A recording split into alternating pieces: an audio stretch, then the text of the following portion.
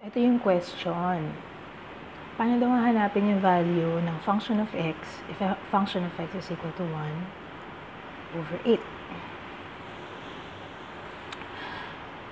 Siyempre, hindi madaling kuhain yung value niyan kasi wala siyang equation. So, kailangan natin ng equation para makuha natin yung value of the function of x. And paano natin yun gagawin?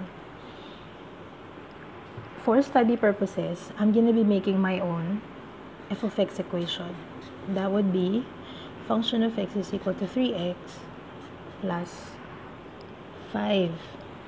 Ayan, ang gagamitin kong equation para ma-manipulate itong ating problem. Okay. Ang first step, pa-plug in lang natin yung value ng f of x. Siyempre, sa value din na sa kung nasaan yung f of x. So, this will be 1/8 is equal to 3x plus 5. Then, manipulation by algebraic, using algebraic manipulation, iwanan natin yung 3x, ilipat natin tong 5 sa kabila. Or pwede rin namang mag-negative, pero mas okay na yung positive lang yung variable natin para wala na masyadong manipulation na gagawin.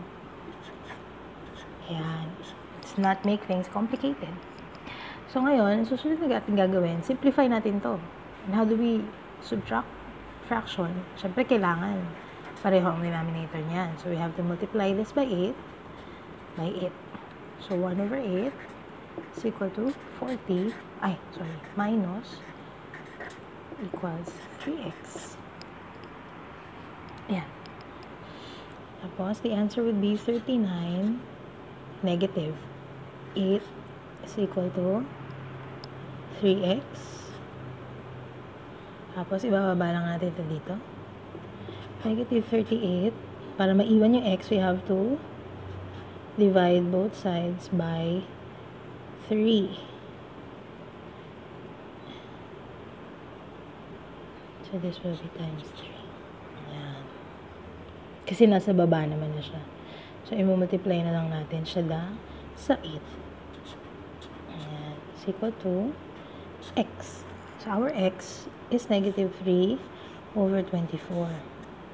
Ang kompletong question nito is yung value nito should be rounded off to the nearest or should be rounded off to 3 decimal places. And since wala naman tayong calculator handy, para lang ma-refresh ang memory, paano magra-round off, let's say we were able to get the value of 1.67875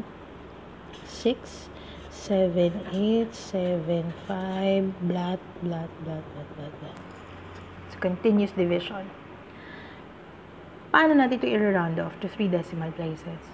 So, when we're rounding off decimal numbers, we start counting from the left going to the right. So, that's 1, 2, 3. So, this is our third decimal place.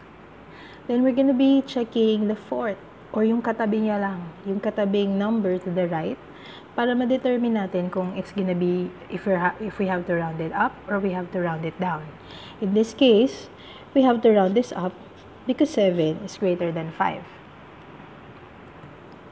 So, our final answer, again, this is not the exact answer.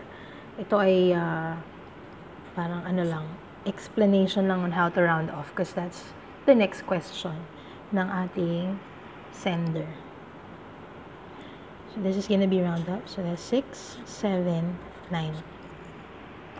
Yan. Di ba madali? Kaya lang, wala kasing equation provide. Kaya medyo nahirapan ma-figure out ni sender. Siguro. Dahil wala siyang equation. Or kung meron na baka hindi niya nailagay. But this is basically how to do it. Just plug in the value of the f of x to the equation and then using algebraic manipulation. Ayan. Siyempre, year 7 or 8 ata yan. I mean, grade 8 or grade 7.